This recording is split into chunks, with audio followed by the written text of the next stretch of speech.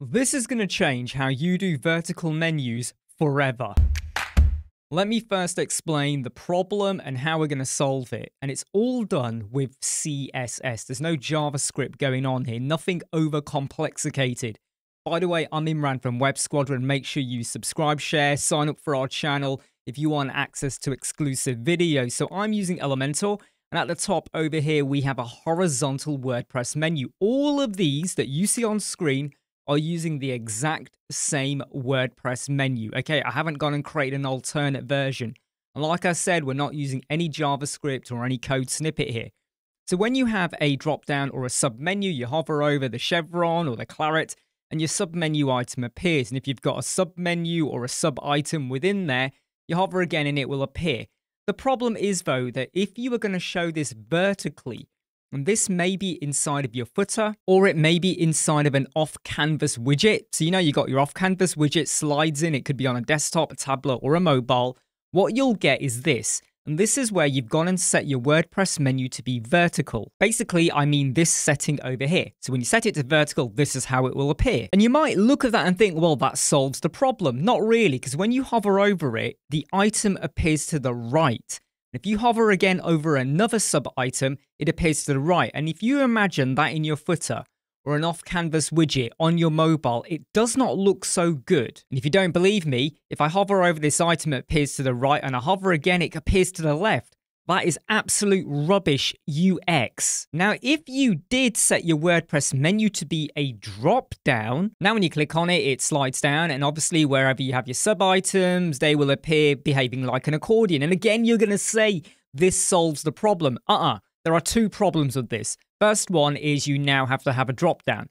If you don't have the drop-down, then it will behave just like the problem one we got here with the vertical, where everything appears to the right or to the left or wherever it needs to fit it in.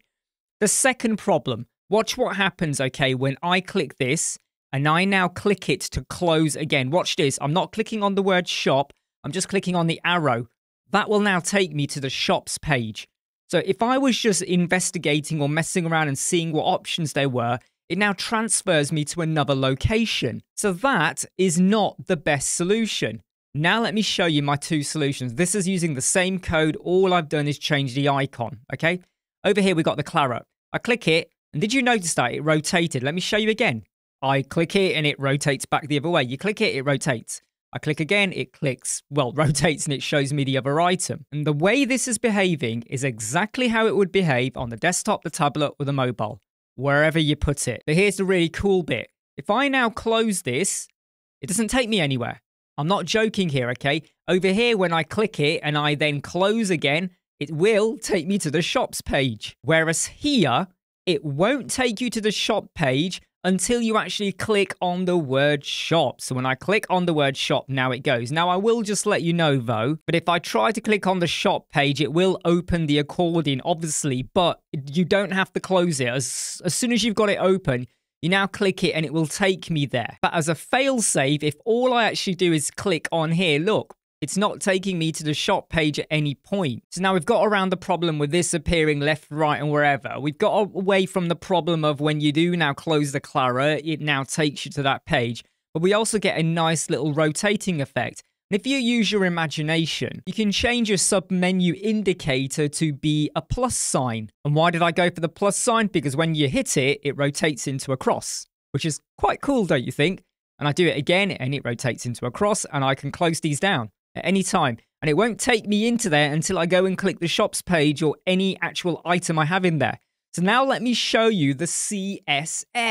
So here's my WordPress menu. It's currently set to be vertical, and that is important as well. You can set it in vertical, but my code will stop you getting this problem whereby you hover and then it appears left, right, wherever. I go to the Advanced tab. I go down to Custom CSS. You don't even have to add in an ID or a class name here. You can do, but you don't have to. And then here's my code. And it is a bit of a lengthy bit of code there. I mean, most of it, is about the arrow and how it rotates in. If you don't want to have any of that effect, you can get rid of this bottom part here. But I would leave it in because I think it adds to the nicety of what we're doing here. Basically, all of this bit above converts your menu into an accordion.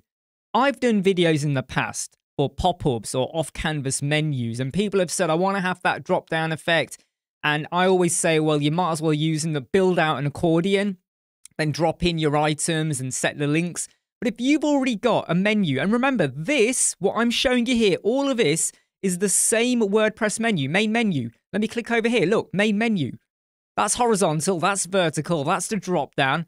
The last two, where I've implemented my CSS, is the same thing. I hope this solution massively changes how you build out your vertical WordPress menus. You gotta like, you gotta subscribe, you gotta share, you gotta sign up for our YouTube channel for our exclusive course videos, and we're gonna be doing more videos going beyond into the future. Take care. I'll see you soon. Bye.